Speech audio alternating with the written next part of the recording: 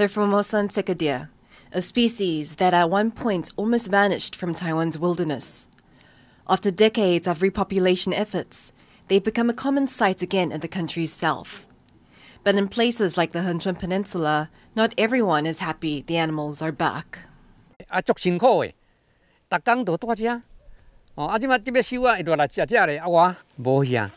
The Sika deer is a native species in Taiwan, but human population growth and hunting nearly wiped it out. In the 1980s, Taiwan began releasing deer kept in captivity back into the wild. Over the years, the numbers have increased to several thousand in some areas. But the deer have no natural predators and are densely populated, which means they've started to look for food in nearby farmlands.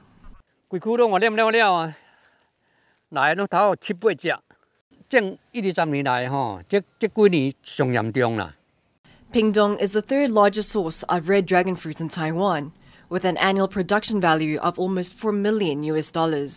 But Sika deer frequently wander into plantations. Local farmers say that sometimes 80% of their fruit is eaten before it gets to shops.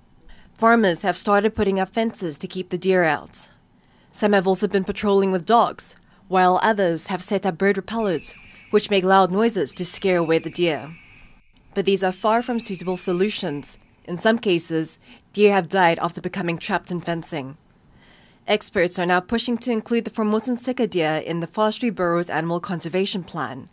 That way, farmers can be subsidized for helping to maintain their numbers.